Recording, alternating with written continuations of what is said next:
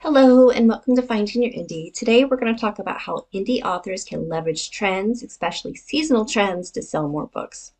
If you've been following Bonnie and I for a while, you know how much we love planning. We have a quarterly marketing course that helps you schedule out your marketing for the quarter. Our next boss mode opens up at the end of the month for June. The best thing is you pay once and then you get to join us every single quarter. Seasonal trends are wonderful to add to your marketing plan. Marketing plans are so important because it helps you prepare for the slower times of the year. We also have a video on market fluctuation. I'm going to link that below so you can check it out. There's still going to be unexpected things like wars, but having a plan helps you not feel these fluctuations quite as much. And capitalizing on seasonal trends can be a game changer. Why? Because it helps you get the attention of the target audience and boost your sales when the interest is high. Now let's discuss the various seasonal opportunities that authors can capitalize on throughout the year. And you need to remember that sometimes readers read seasonally as well.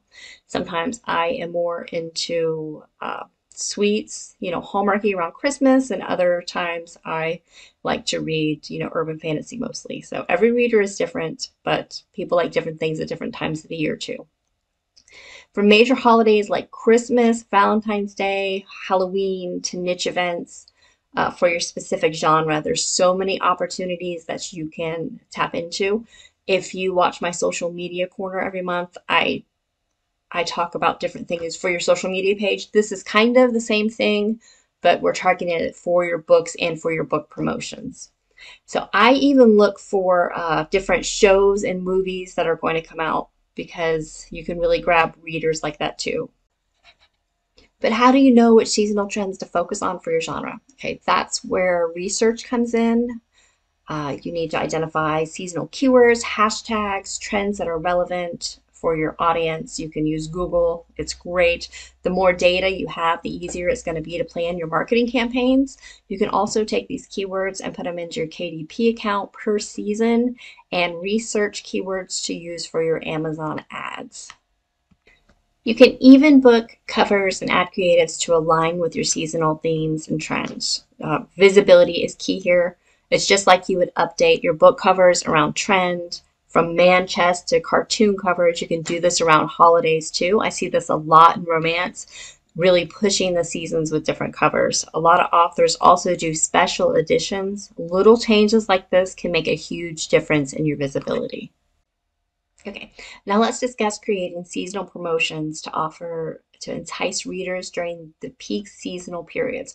Whether it's a limited time discount, special holiday bundle, exclusive bonus, creating a sense of urgency is very important. It can drive conversions and maximize your sales.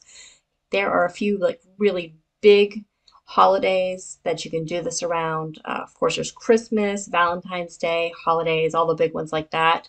But there's also things like Christmas in July, which is great for like Hallmarky books. I write Christmas books, so this is a good time for me to push. And then I really start pushing again in October for the Christmas season. There's 4th of July, back to school. Paranormals do amazing around Halloween. You can start pushing those spooky reads around August. Run special promos for Black Friday, Cyber Monday, and then right after Christmas are tons of books, opportunities for book sales, because everybody has those gift cards that they can start spending. Okay, so now let's talk about planning seasonal advertising campaigns across various platforms.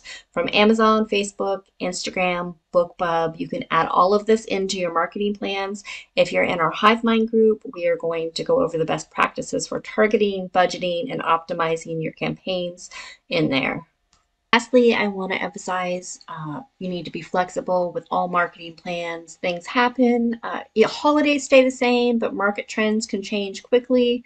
So it's important to be flexible and monitor everything. And there you have it. I hope this video was helpful. Don't forget to like, share, subscribe for more tips, and join our free Facebook group. I will put that below. Thanks.